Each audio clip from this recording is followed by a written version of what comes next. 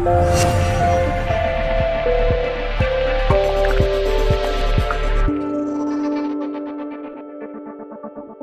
so I want to share with you two illustrations from my life to kind of give you to show you how this looks on a practical level, right? So a couple weeks back, I think I made a video called I Can't Feel My Sadness, and I talked about this really briefly about how I was sad.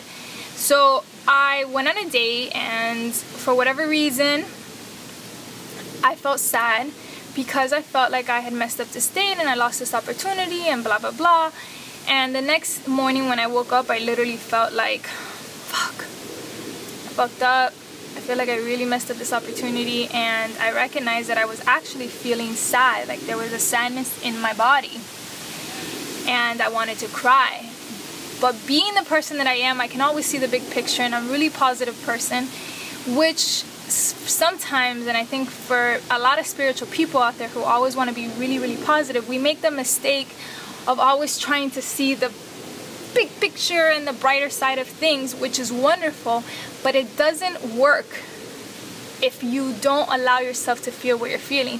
So when I woke up that morning, I recognized that I was feeling sad and I wanted to cry, but what ended up happening was that I had a conversation that morning with a friend of mine. She called me and we were just catching up, and I ended up telling her what happened and how I was feeling.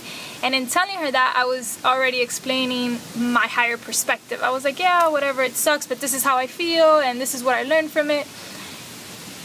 And then I recognized that, whoa, yeah, I see the bigger picture, and I know the lesson that I learned from this, but I'm not allowing myself to feel the sadness because what I feel is sad. So later that day, I ended up just picking up a book, my journal, and I had an impulse to go to Starbucks. So I went to Starbucks and determined to just feel my sadness. And I sat down and I was at Starbucks for about 3 hours, and I just was writing in my journal and allowing myself to feel the sadness. And just as I was sitting there, I could feel the sadness rising up, and it was located all here in my chest, and I could feel the tingling sensation bubbling up of wanting to cry, that kind of heaviness feeling. It's just like, oh, I'm just sad. And I allowed myself to feel that and cry. But one of the things that I noticed as I was feeling my sadness is that my mind started to generate thoughts, and the thoughts that it was generating was trying to take me on that more negative side of the emotional scale. It wanted to go into, I should have, I could have, what if I did this differently, imagine how it would have turned out, you know. And what is that going to do? If I allowed myself to start thinking about what could have been, if I could have done this differently, then I'm going to start making myself feel guilty and making myself feel like a victim, blaming myself, being hard on myself, and that serves no purpose. So we need to recognize that when we are going into our feelings, your thoughts are going to start generating, and that's when you need awareness the most, because you need to recognize when your mind wants to take you into those more negative thoughts, which is only going to produce more negative emotion.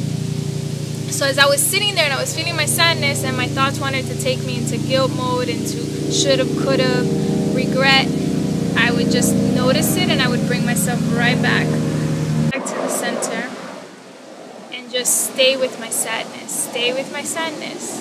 That's all that I'm feeling. I am feeling sad. And all that I could do is accept what is. And the reality was that yes, I had this date, and yes, that went really well, and yes, at the end of it, I'm probably messed it up because I got in my own way. And yes, maybe I did lose the opportunity of this person wanting to go on another date with me, let's just say. And that's just the reality of what is. I can spend all day trying to think of how I could have done things differently. I could spend all day thinking about, you know, how I fucked up and beating myself up about it. Or I can just recognize that shit, I'm sad. It is what it is. And allow myself to feel it, which is what I did. And so once I allowed myself to feel the emotion and I felt it release from my body, and once my body felt lighter, I knew I had cleared it out. So the next step for me at that point was to transform it. And I transformed it by then going to the bigger picture and recognizing what I learned from the experience and what it taught me and what it brought me, and recognizing that, hey, even though I did maybe mess up this opportunity because I got in my own way, you know what? The fact that I attracted this person into my reality, he happened to be more of a preference than I've had in the past, which goes to show me that I have cleared out a lot of patterns, and that my vibration in this specific area of my life is way more fine-tuned because I am now getting more of what I prefer and less of what I don't. So I started to find all the messages and everything that this experience brought to me. And by doing that, I was able to transform it, and all of a sudden I went from feeling sad to now feeling great and seeing all the possibilities. Crazy enough, what happened was that a couple of hours later, when I was getting ready to leave Starbucks, I meet a new person who approached me and asked me out on a date. And right there, it's so crazy. I went through the experience, I saw it, I felt it, I transformed it, and immediately the universe brought me a new situation that is now even more of my preference. So it's a beautiful process. And the other experience that I want to share with you briefly is that a week ago, right before I was coming to New York, I believe on Thursday, I was feeling really restless. That whole day I was like, I had this restless feeling and I didn't know why. I was antsy. I would go out, buy coffee. I went to go run some errands. I went to do this, but I just felt antsy. And I didn't want to sit with this restlessness. I didn't know what it was. And then finally I was like, all right, Stephanie, I got to figure this out. So what I did was I recognized that I was restless.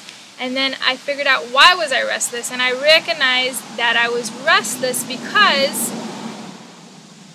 part of me, all that I wanted to do was that day was do nothing. I wanted to literally just be lazy and not very proactive.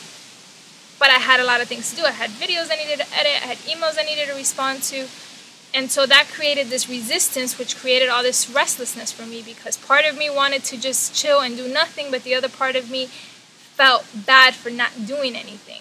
So when I recognized that, I finally gave in and I was like, all right, I'm just going to sit with my restlessness, as uncomfortable as it was. And I just sat with it. I let myself feel the jittery, I don't know what's wrong with me. And then I was like, okay, what do I want to do? And I was like, you know what? I just want to watch a movie. And I gave in. And I picked a movie, and I saw this movie called In Her Eyes. And it's about these two souls who are telepathically connected, which I love things like that. And honestly, when I finished watching that movie, I felt so great. My restlessness was gone, and now all of a sudden I had this new burst of energy and exhilaration all inside of me, and I felt amazing. And I was like, this is just what I needed to do.